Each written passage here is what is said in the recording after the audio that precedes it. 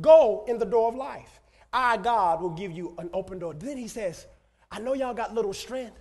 Sometimes God opens up doors for us, and because we've been through so much trauma and so much catastrophe and have experienced so much pain, we don't even have enough strength to walk through the door he opened.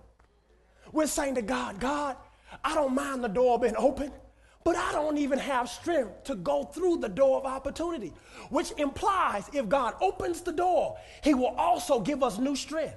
He will also renew our strength and renew our faith. Why? He is the God that wants us to walk in open door opportunities. The second benefit of their faithfulness, he says, due to your faithfulness, I will promote you in the midst of your adversaries. I will promote you in the midst of your adversaries. Some of you all need to quit talking bad about your enemies. Some of you all need to get your enemy's name out of your mouth.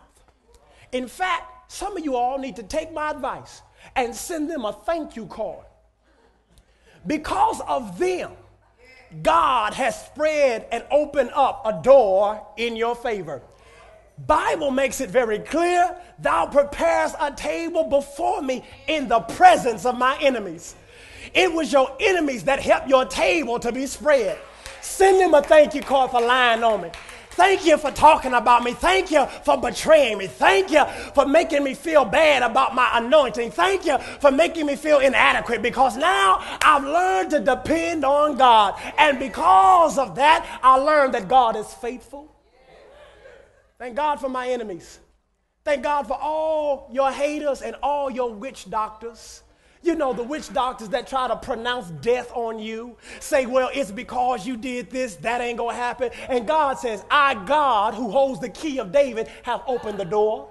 God says, I got a blessing in store for you. You just got to keep focused and stay faithful. Are you down to your last little bit? Are you at that place where it seems like everybody else getting that blessing, but you're kind of way behind? Are you the person coming up the rear all the time, feeling like God has treated you like a stepchild? God wants me to tell some of y'all today, I got a door that's going to be open, and I'm going to give you the strength to get through it.